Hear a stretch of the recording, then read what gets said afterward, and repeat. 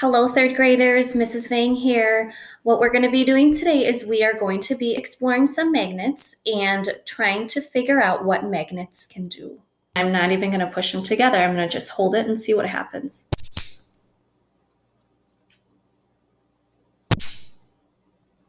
Now I'm going to flip one around to see if it does the same thing.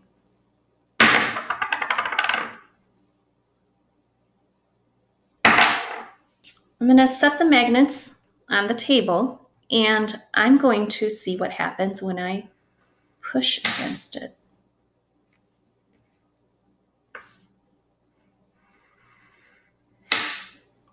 What do you see happening to those magnets?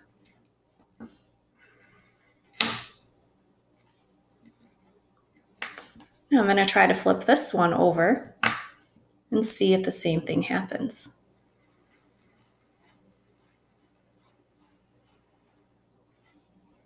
Move it over here.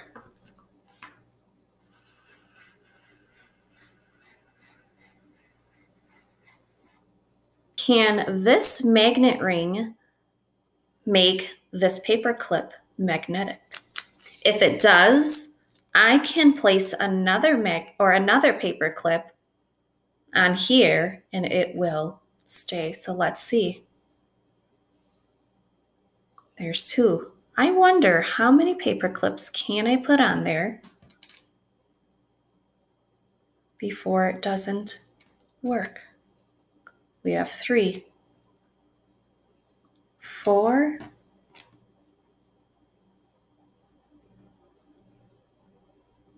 5. Let's try the 6th one. Is it gonna work? 5 paper clips. I have a piece of cardboard here. Do you think a magnet's pole can pull through cardboard?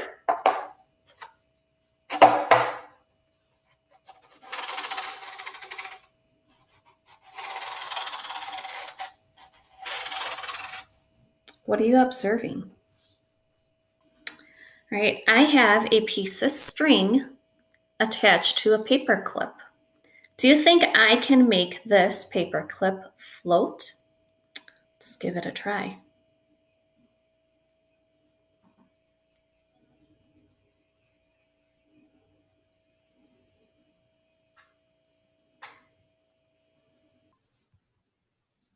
I'm hoping that you had fun playing with those magnets. I'm playing with one right now here.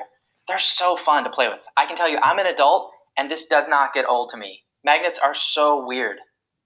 What is it that's so unusual about them?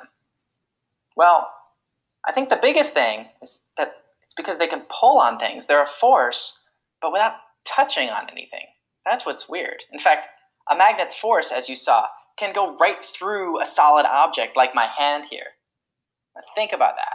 Normally, in almost every other example in your life, if there's a pushing or pulling on something, it's because one object is touching the other object. They're in contact with one another. But magnets, they're weird. They don't need to touch something to pull on it.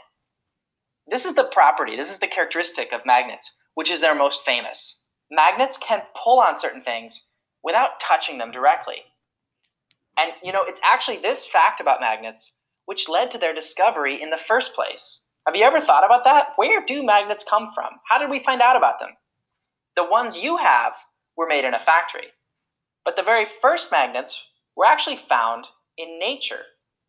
Nobody knows exactly when the first magnets were discovered, but let me tell you a good story about them, passed on to us from the ancient Greeks, who lived here in Europe about 2,000 years ago.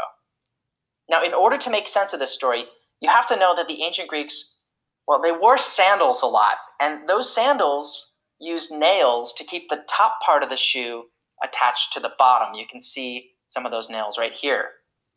And the story goes that an ancient Greek farmer went out into the hilly countryside to look for his sheep.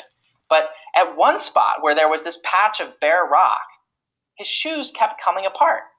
He'd take 2 steps, and the nails would fall out of his shoes.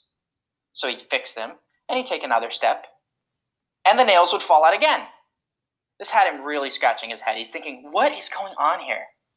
He sat down beside the rocky area and he tried to figure out what was happening. And that's when he noticed that the rocks themselves were pulling the nails out of his shoes.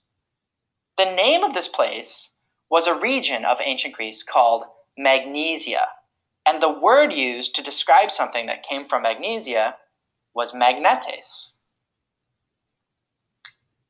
And so these strange nail-pulling rocks, this is a real picture of one. You can see it's pulling on some paper clips.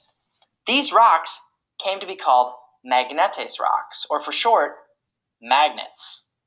That's the story of how the first magnets were discovered, and that's how they got their name.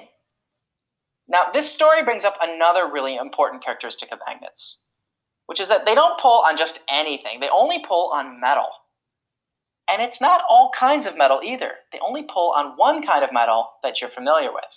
There are lots of different kinds of metals. There's copper, there's gold, there's silver, but magnets only pull on this kind. It's called iron. And they pull on steel as well, but that's because steel is a metal that is mostly made of iron. So of all these common metals, only iron and steel are magnetic. Magnets are only able to pull on iron or steel objects. The nails in that shepherd's shoes from the story, they were made of iron. And paper clips, they're made of iron too, which is why we included them for your experiments. Now, through those experiments, hopefully you discovered some of the other secrets of magnets too. Like this, let me show you something.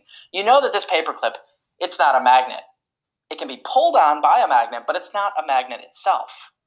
But hopefully you saw when it touches a magnet, now the paper clip acts like a magnet too. And so now the paper clip itself can pull on or attract other paper clips. You can just keep adding them like this. So that's another secret of magnets. When a piece of iron touches a magnet, the iron becomes a magnet itself. We have a word for this. We say that the iron has become magnetized. But here's something you might not have thought to experiment with. Does the iron stay that way once it touches a magnet?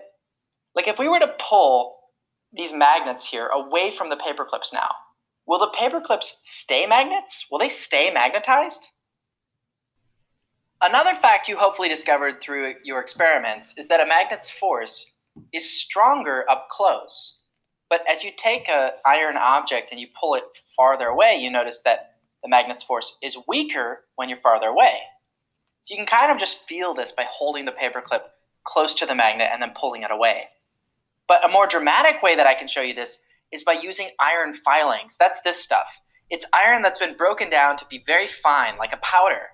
And then I've got a magnet under a clear plastic container here. So what I'm going to do is I'm going to sprinkle the iron powder over the top of the magnet.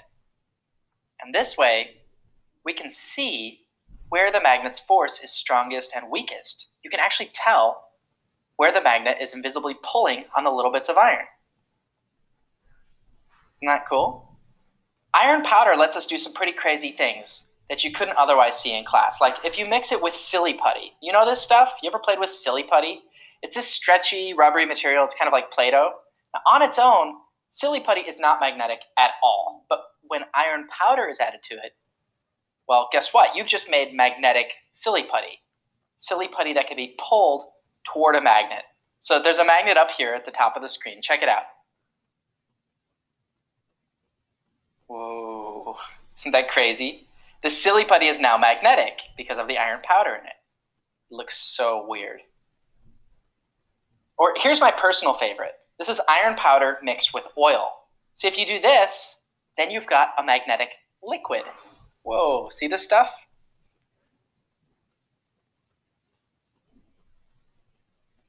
Really crazy and fun. You can pull on it.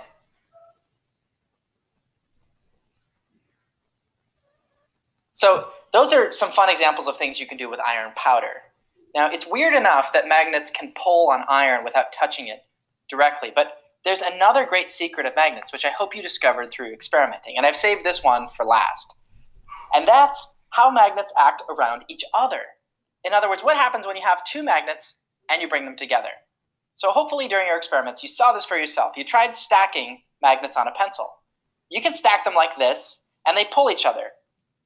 But now instead, if you take that top magnet off of there and you flip it over, What did you notice as you bring it down? Now the force is totally different. They're pushing on each other. You try to shove them together, you can really feel them pushing against each other. Whoa! So it's like they're hovering when they do this, almost as if like magic. See, magnets have two opposite sides depending on how you have them facing. They either pull each other, or if you flip it over, they push each other. Scientists call these two different sides of a magnet the magnet's poles, but we'll explore that another time. So this kind of hovering could make for some really cool inventions.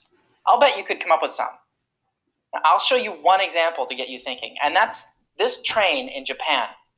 Instead of having wheels the way an ordinary train does, this train has powerful magnets, and the track itself is a powerful magnet.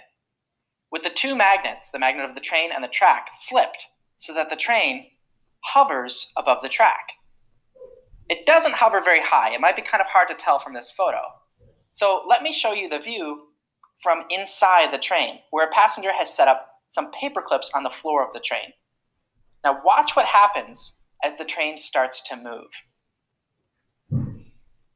Whoa, isn't that awesome? So hopefully all of this gets you thinking about some useful inventions that could be made.